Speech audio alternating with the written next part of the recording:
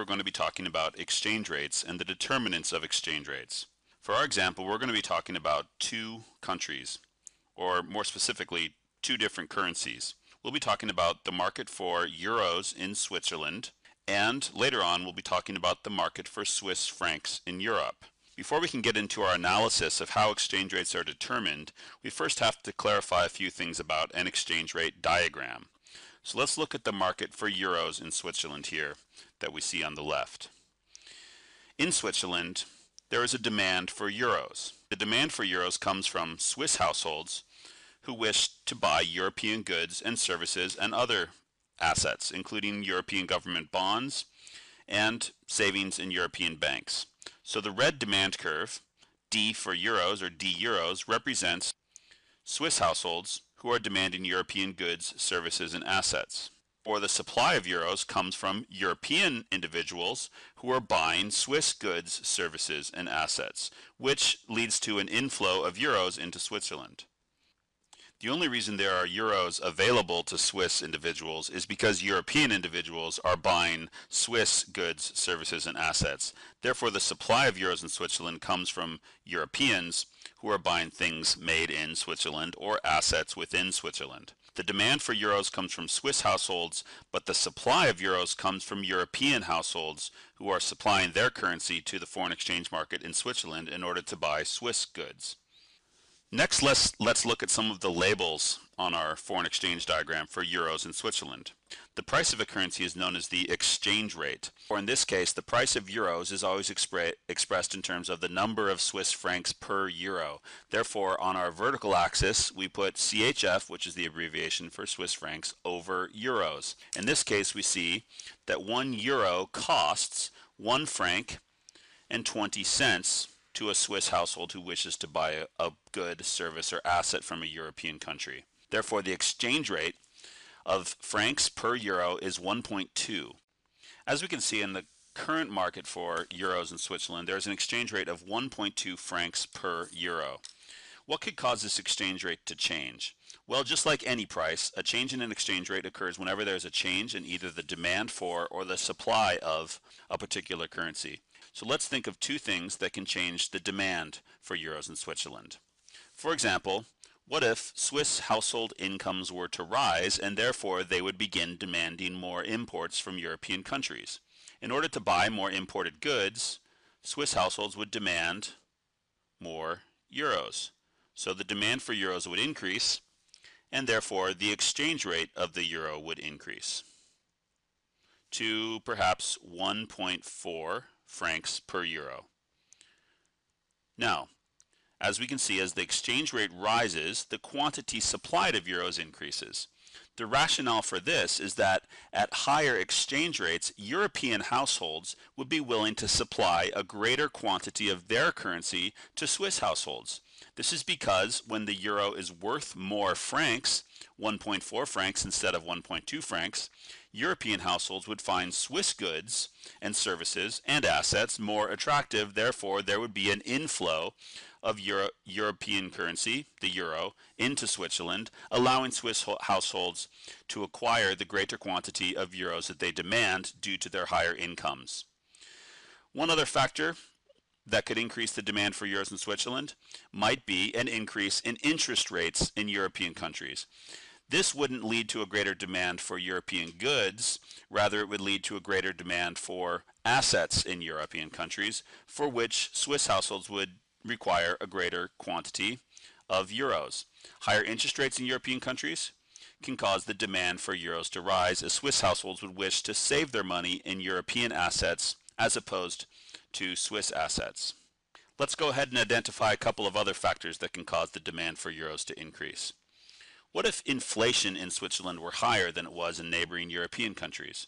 If the price level of goods and services in Switzerland were to rise, whereas those in other European countries are remaining steady, Swiss households would be expected to demand more European goods since they appear relatively cheaper. Therefore, higher inflation rates in Switzerland can cause demand for euros to increase. Additionally, if there were speculation among Swiss investors that the value of the euro was going to increase, there would logically be an increase in demand for euros now, which would ultimately cause the value of the euro to increase relative to the Swiss franc. Any of these factors, the demand for European goods and services, the demand for European assets, or the expectation of future increases in the value of the euro can cause the current demand for euros to rise, and therefore cause the euro to appreciate against the Swiss franc. Next, let's talk about some factors that can cause the supply of euros to change in Switzerland. As we said before, the supply of euros represents individuals in Europe who buy Swiss goods, Swiss services, and Swiss assets for which they must supply euros to the Swiss foreign exchange market. If anything changes that causes an inflow of foreign investment into Switzerland or an increase in demand for Swiss goods from European households, any of these things can cause the supply of euros to change and shift outwards. An increase in the supply of euros in Switzerland due to an increase in demand for Swiss goods would cause the exchange rate of the euro to fall from 1.2 francs to perhaps 1 franc. Now, the value of euros is lower. We say that the euro has depreciated to Swiss households, and as a result, European goods will begin to appear more affordable, therefore more attractive to Swiss households. So at the lower exchange rate, Swiss households will demand a greater quantity of euros than they would at the higher exchange rate. Anything that increases in the supply of euros in Switzerland will cause the euro to depreciate or grow weaker against the Swiss franc. For example, if Switzerland had higher interest rates, then European households and investors would want to start saving their money in Swiss franc assets. Therefore, they would supply more euros and demand more francs in the market for francs in Europe. On the other hand, if prices in Switzerland, if the inflation rate were lower than it were in Europe, then Europeans would begin supplying more euros in order to buy more Swiss goods, which appear relatively cheaper. Additionally, if incomes in Europe were rising more rapidly than they were in Switzerland, then European consumers, European households, would supply more euros in order to buy more and more Swiss imports in European countries. Any of these factors would cause the supply of euros to increase in Switzerland and the value or the exchange rate of the euro to fall relative to the Swiss franc. Next, we'll look at the market for Swiss francs in Europe and compare the exchange rate for Swiss francs to the exchange rate for euros and see how the two exchange rates are related. In the new graph on the right, we see the market for Swiss francs in Europe. Let's make a few observations about this graph before we do analysis on what could cause a change in the exchange rate for Swiss francs in Europe. Notice that the supply curve in this market is red, just like the demand curve for the market for euros is red. The reason both lines are red is that they both represent Swiss households. Whereas Swiss households, Swiss individuals demand euros, they are the suppliers of Swiss francs in European countries. In order to buy European goods, Swiss individuals must supply Swiss francs to the European foreign exchange market. The demand curve in the market for Swiss francs in Europe is blue because it represents the same individuals as the supply in the market for euros in Switzerland, which is also blue. European households, European individuals demand Swiss francs. Therefore, the demand for Swiss francs comes from European individuals who want francs in order to buy Swiss goods. Next, let's look at the exchange rate for Swiss francs in Europe. Notice that the value of the Swiss franc is expressed in terms of euros. The exchange rate is the euro value of francs. Therefore, we label it as euros over francs. In this case, we see that the value of a Swiss franc is only 0.83 euro cents, or 83 euro cents. 0.83 euros, I should say. This is the inverse, you will notice, of the exchange rate of in the market for euros. In other words, 0.83 equals 1 over 1.2. This is clearly logical. If 1 euro costs 1 franc and 20 cents, then 1 franc costs 1 over 120, which is 83 cents. Anything that causes an increase in the demand for euros in Switzerland will cause an increase in the supply of francs in Europe. This is also very logical because if Swiss households wish to buy more European goods, they A, demand more euros, and B, must supply more Swiss francs to the European market. Therefore, anything that causes an appreciation of the euro to 1.4, let's say, will cause a depreciation or a decrease in the value of the franc.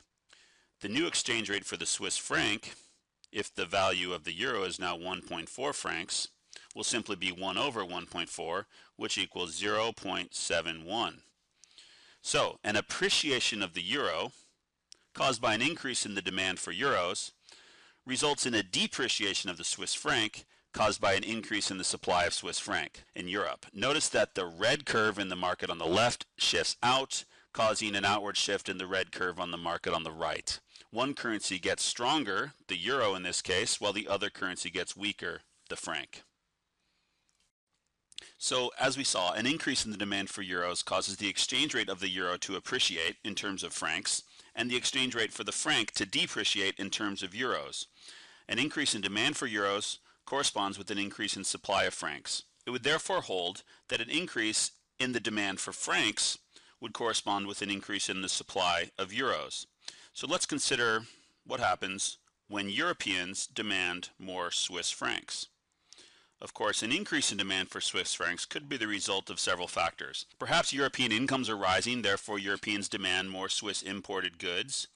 Perhaps interest rates in Switzerland are rising, therefore Europeans wish to save more money in Swiss assets. Perhaps inflation in Europe has risen, therefore Swiss goods just appear more attractive because they're relatively cheaper. Any of these things can cause demand for francs to rise in Europe. Now, in order to buy more Swiss goods or save money in Swiss banks or acquire more Swiss assets, Europeans must demand more francs and therefore they must supply more euros. So the outward shift in the demand for francs corresponds with an outward shift in the supply of euros. Both blue lines have shifted now. The increase in supply of euros causes the value of the euro in terms of Swiss francs to fall, whereas the increase in demand for Swiss francs causes the value of the franc in terms of euros to rise. So let's assume that the increase in the demand for francs causes the franc to appreciate from 0.83 euros to 1 euro. This would correspond with clearly a depreciation in the market for euros from 1.2 francs per euro to 1 franc per euro. So now we've seen that any time the demand for a particular currency changes, the supply of the other currency will change in the same direction. In this case, demand for francs has risen, causing the supply of euros to increase. In the market for Swiss francs in Europe, the franc appreciates or gets stronger. In the market for euros in Switzerland, the euro depreciates or gets weaker. In this lesson, we have talked about how an exchange rate is determined, how to label an exchange rate diagram, and we've gone over some of the factors that can affect demand and supply for currencies and therefore how exchange rates can be affected following shifts in demand and supply for currencies. We've also explained that the supply of a particular currency in one country comes from individuals in other countries who are demanding the home country's currency, whereas the demand for a country's currency comes from consumers, households, and investors within that country who demand foreign currencies in order to buy goods, services, or assets abroad.